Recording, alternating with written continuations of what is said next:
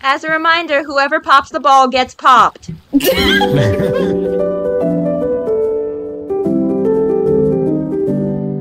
Hello everyone, welcome back to Behind Arcadia, where we discuss all the stuff behind Arcadia, you know, the non-lore stuff, which is honestly such a funny way to put it, because it's not like it's just not.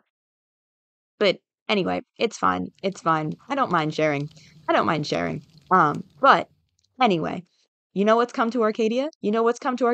Scuteball. And who better to referee than me?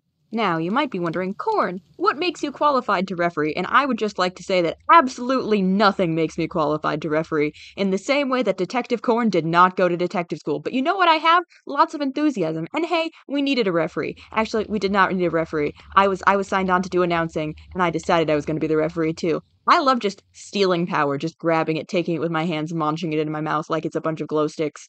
Don't eat glow sticks, by the way. That was a metaphor. It was a metaphor. But anyway, you might be thinking, Corn, what on earth is Scuteball? Is that like baseball, but you have to scoot from base to base? It is not, but that's a great idea, so someone should write that down. Scuteball is simply the most sensational game to ever exist within Minecraft, created by the great Rendiggity Dog himself of Hermitcraft fame. Scuteball involves kicking a curled-up armadillo into the opposing player's goal, and it's called Scuteball because armadillo ball just doesn't quite sound as nice. And some of you might be saying, Corn, impossible, you can't kick in Minecraft, your feet simply are not capable, and I would respond with, yes, you cannot kick, so it's actually punching, and wind charges, and you have a speed beacon going, so everyone goes super fast, and you have jump boost going, so everyone jumps really high, and it's just overall very, very fun. Scootball is played on what's basically an ice rink, even though ours has some nice green carpet to make it look like grass. And it's kind of in a way like ice hockey.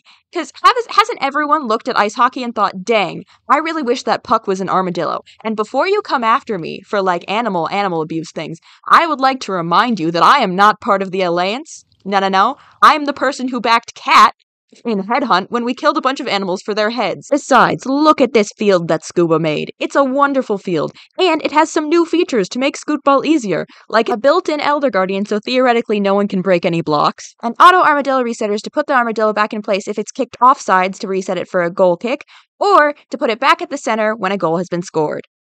Now, for the first ever Arcadian Scuteball game, I had volunteered to do commentary and also ref. I kind of claimed that power, and everyone just went with it. So huzzah! It was my duty to ensure a nice, clean game was played with no murder. So at the beginning, I made it very clear that if anyone murdered anyone, I would get to murder them, because it's not fair that other people get to do murder and I don't. And in the beginning, everything was going great. It was very chaotic, and no one really knew what they were doing, and no one was scoring. But hey, it's Scuteball, and Scuteball is fun. But then, disaster struck. We had our first casualty. Oh no! Oh no! We died! Penalty! All of you, go sit in your goal and think about what you've done. Go sit in your goal and think about what you've done. Liz, get in the goal.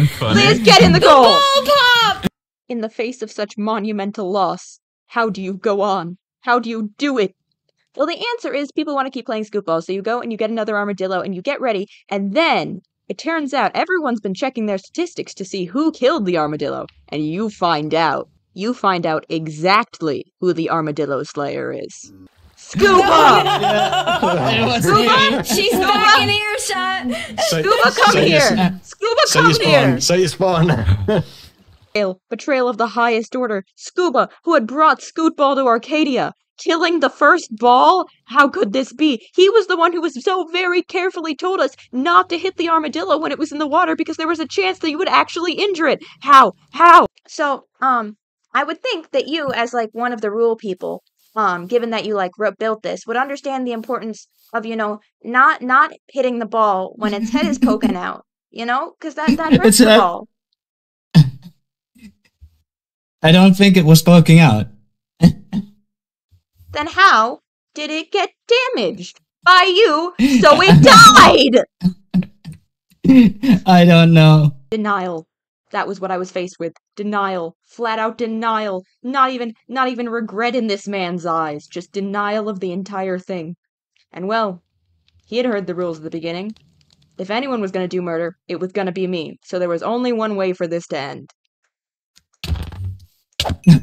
Some of you may think that murder might have been too strong of a reaction in response to Scuba popping a ball, but I would like to say that was not a ball, that was an armadillo, and armadillos are cute. And yes, I have killed lots of armadillos because I like their cute heads, but, Scuba wasn't even going for the heads here. Scuba was just playing a game and played too rough, and the ball popped, and so, murder. And from there, we got the special Arcadian Scuteball rule. A new rule just for Arcadia, because I don't think on Hermitcraft they kill their balls this much, which was to say, whoever pops the ball gets popped.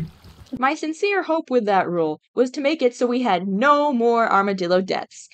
That is not what happened. Is it But it might not matter. Is it gonna go in? Oh my god! He died! Oh, no. Who was it? Who was it? Everyone check your stats! Scuba, I'm looking at you! No!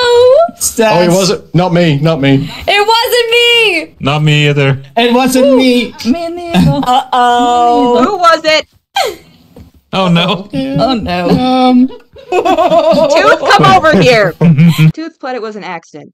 At least he didn't plead that it didn't happen, like Scuba. Seriously, Scuba, we all have eyes. So I thought, okay. One of them was Scuba. One of them was Scuba.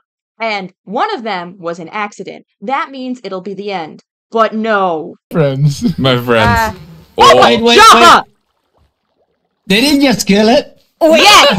It wasn't even rolled! It wasn't even balled up! No! It wasn't even balled up! You didn't even go to wait for it to ball up! Jaffa! From my angle, it just looked like an act of Jaffa. malice. Like, What was this, Jaffa? Jaffa didn't say anything. He was silent. But I did just watch him punch it without even waiting for it to curl up. So yeah, I'm with Husk. That was an act of malice. After that, though, no more armadillos were harmed in the playing of the Scuteball. Well, that's not correct. No more armadillos died from being harmed from the playing of the Scuteball. The last armadillo actually made it to retirement, good for him.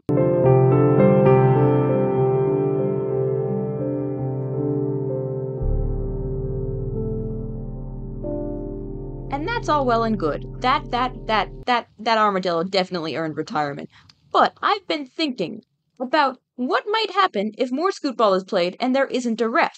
Like, then what happens? Who pops the person who pops the ball? Do they have to, just stand awkwardly in the corner and then everyone does rock, paper, scissors? Without a ref, there's no order. And look, I enjoyed reffing, but I wouldn't want to do that for the rest of my life. I have things to do, people to see, places to be, things that end in E. And I am not going to ref every Scuteball match ever because, I'm just too flawless. But we still do need a solution to the popping situation. So if someone pops a Scuteball, the armadillo does not go unavenged.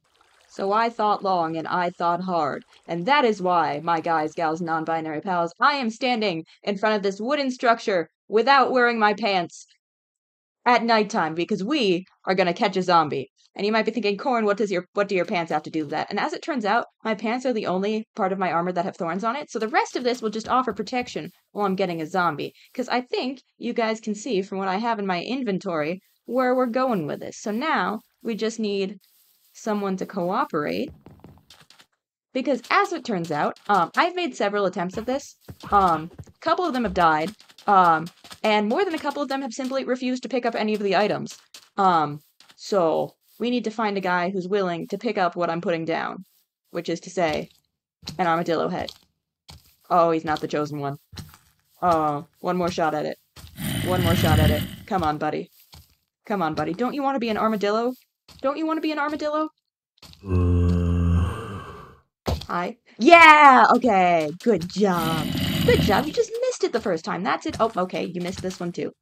Come on, man. If anyone is wondering the perfect color and the dye combination to make armadillo sort of pinkish brown, it's pink and then brown. It's honestly not that hard. Alright. There we go. Oh, I fell in a... Okay. Yeah. Okay. Now we're gonna say all the armadillos they wronged. Thank you very much. Come on, buddy.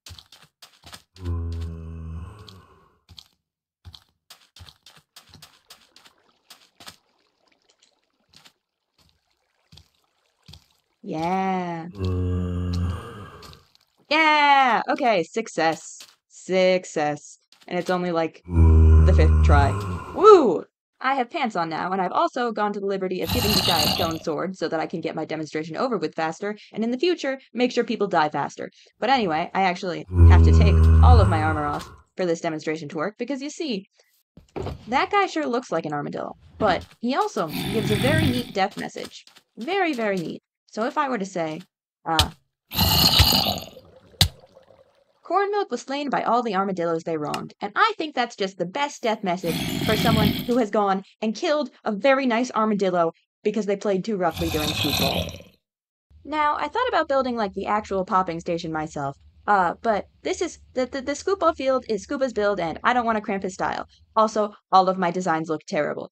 But I've left that there for him to do with as he pleases because he's planning on making a bunch of renovations, like putting in a scoreboard that'll automatically count things and putting in stands, and so a pop machine is just like right up his alley, and he'll be using the fantastic death message I've created. So all in all, I think I've solved that problem and I'm quite satisfied with how things are.